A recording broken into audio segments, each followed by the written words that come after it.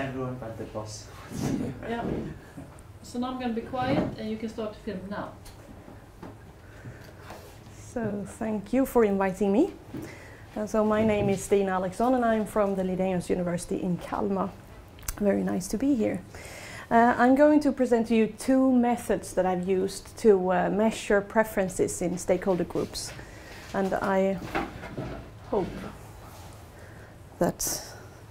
And I'm going to first present them, of course, and then give some examples from studies that I've made within the Swedish steel industry. So this is going to be quite steel-based. I hope that's okay with you.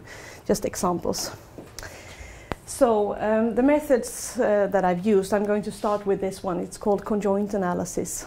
It's a method that has several advantages from a perspective when you want to identify preferences of stakeholders.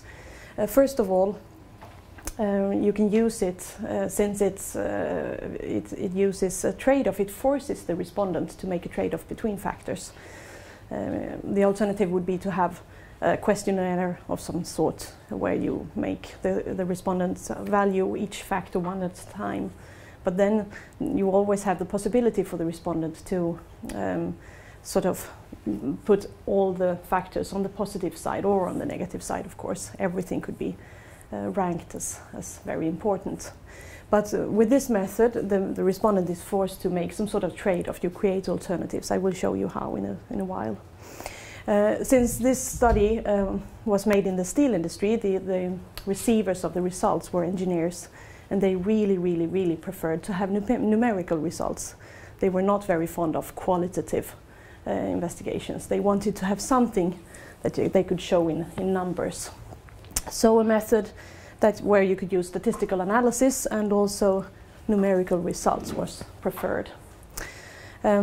Also, we wanted to be able to have results on individual level, and this method can produce results on both group level and individual level. So that was another advantage. And it is also possible to combine with a qualitative analysis. So when you collect the data, you can also make interviews at the same time. So that's another advantage. The method is from the 60s, something like that. It comes from the words consider jointly, and it's a stated preference method. So you ask the respondents to state their preference for a hypothetical situation or product. That's the aim of the method. And that means that you can create situations that haven't yet seen the daylight. So if you want to, for example, construct a new product, you can use this method to ask customers how they will feel about the different characteristics of this product. So you don't really have to have an actual case. You can construct a case. That's a good thing as well. It's based on a factorial design. And that means that you pick a number of attributes or factors that you want to investigate, somewhere between 4 and 6. I will show you in just a short while what that means. And you put them in levels so that you can construct this factorial plan. You don't really, if you haven't studied statistics and experimental planning, it's no worries. The method has been used in many different areas: marketing, transportation, healthcare, and also in environmental evaluation, since it's possible to draw economic values with this method. I haven't used that possibility, but it is possible to create values in monetary values. So just to give you an example of how this works, you take a bunch of factors. In this case, these ones are my factors. You create a set of alternatives or a bunch of alternatives, and normally there are more than 3, but I just made this so that you could see how the method works.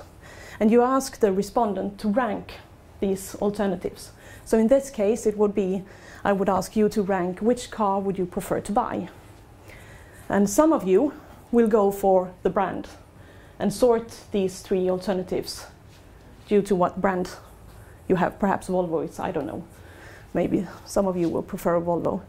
Other of you will go for the year. You want a new car, perhaps. Some of you will only go for the price. You want to have the cheap one, and so on.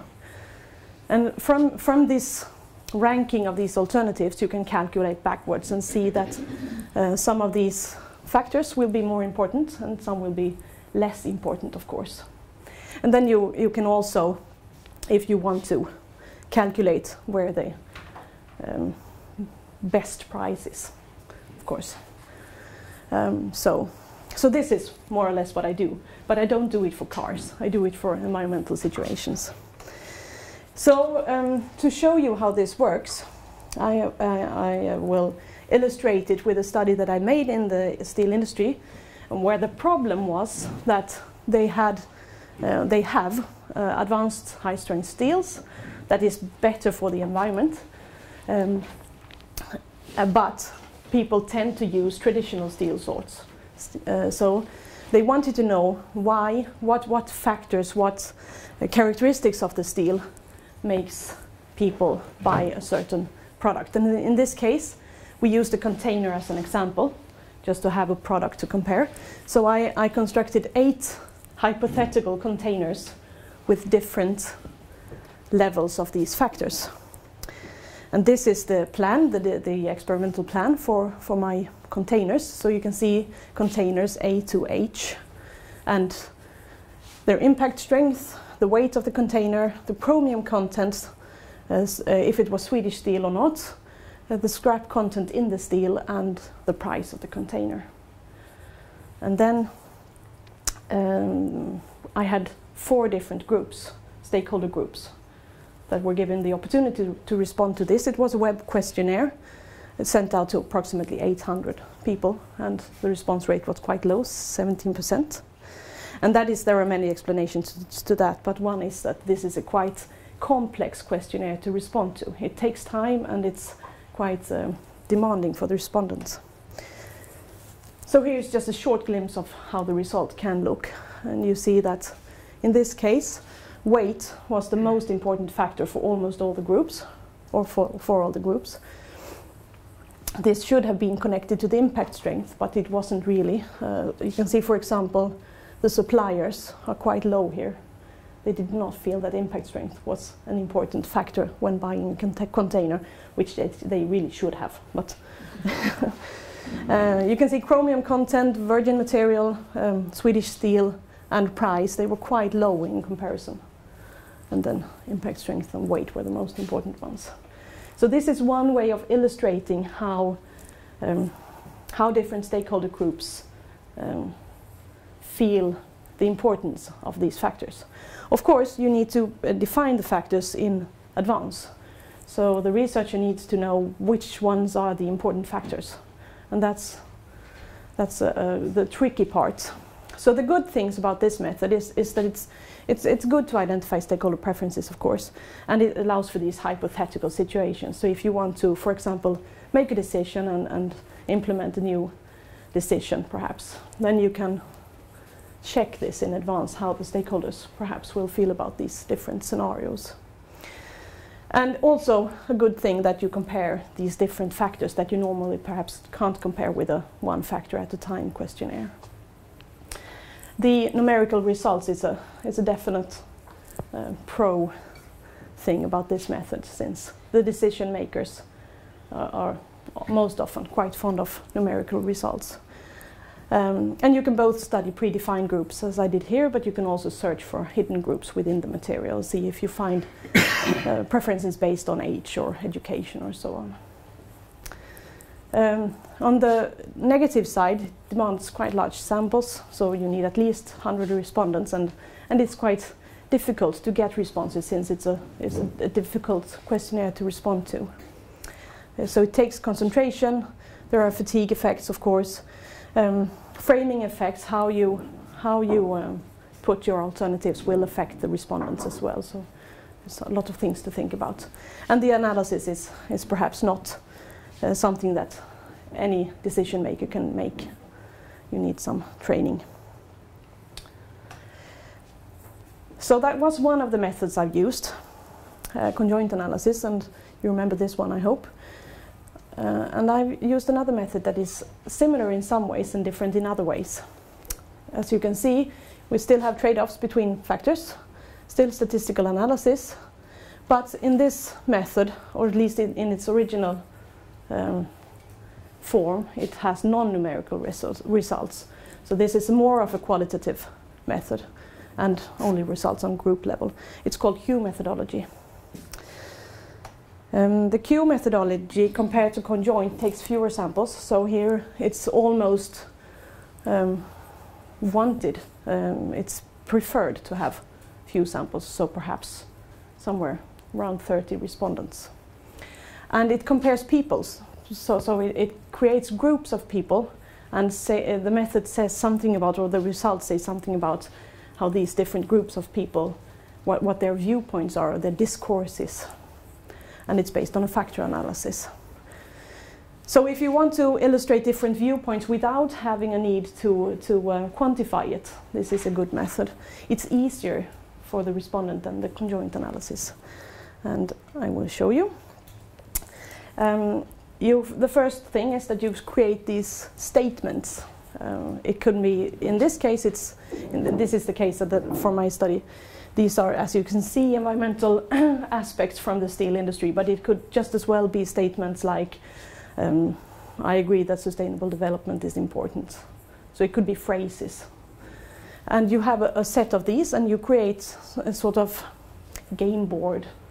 And as you can see, it's shaped as a pyramid, and that's to force the results into a normal distribution, of course. And you see that this is from 1 to 7, or you can put any number here, but it's from do not agree and to totally agree. And the point is that the respondents, they get these statements on cards, and then their task is to sort these cards into this pyramid. So all of these statements need to go into the pyramid. And then you get points, of course, for each of these factors or statements. This is a picture. You can't read it, and you're not supposed to, because it's in Swedish anyway.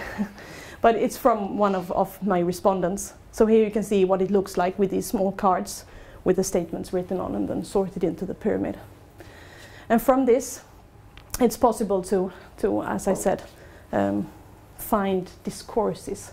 We visited, in this study, we visited 10 steelworks and interviewed 38 environmental decision makers, so environmental managers on with different titles on these 10 sites.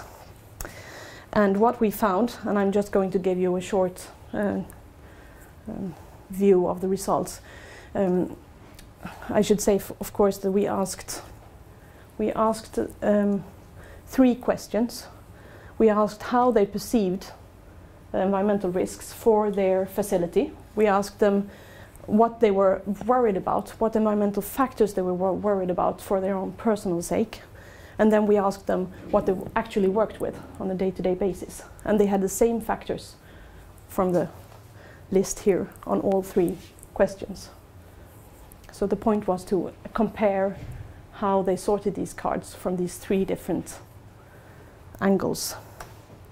And just to show you how the results can look, this is from the first question, how they perceived the risks for their facility. The method, the analysis, creates discourses, and in this case we had 4 of these viewpoints or discourses. And this is one of them, the group that I named Risk Aware. It had 8 members, 4 men and 4 women. They all worked at ore-based steelworks, no scrap-based steelworks, from 4 different plants, all members of top management, and you can see their titles. And what they were mainly worried about were emission of carbon dioxide. That was really the most important factor for these people. They also looked at commercial risk. So there were, from the interviews that I made when I collected the data, you could easily find lots and lots of comments on commercial risks connected to both carbon dioxide but also sulfur, for example. So this was one group, and another group were named economists. They were also focused on carbon dioxide, but also non-renewable resources and energy were in their focus, and they focused more on economic risks connected to these statements. So this method creates groups of people that see these problems in a similar way. So I had 4 discourses, but I only show you 2 of them in this way. Here are the 4 discourses. This is a bit blurry. I hope you can understand anyway. So we have the risk aware that we saw, the economists that we saw, and besides those there were practitioners and those that were focused on all kinds of emissions. And here are the statements, and you can see that the groups differ. Here, for example, emission of dioxin, you can see that there is a large difference between the different groups, these discourses. And then, of course, it's also possible to look at these factors one and one, and here are some pictures where they are compared. The 3 questions for, this is for noise, so we have perceived risk here, and these are the points from the pyramid that you remember. And so you can see that most people had very low personal worry for noise, but they worked with noise on a daily basis a bit more, and the risk for the facility was also a bit higher, but the personal worry was very low. If we look at, I don't have it here, we can take renewable energy as an example. You see that most people valued renewable energy very low in all 3 questions, but that the distribution is higher when it comes to day-to-day work and perceived risks for the facility compared to the personal worry. So these are 2 methods that I've used to identify stakeholder preferences. And if we want to conclude the Q methodology as compared to the conjoint analysis, we get these viewpoints or discourses instead of the numerical results. We still have trade-offs between the statements. We can study predefined groups, but we can also find previously unknown groups. Take smaller samples, and it's easier for the respondents. But of course, time-consuming for the researcher, since every person needs to be visited in person. You have to bring the cards physically. Yes. I think that was it. Thank you. Thank you, Stina.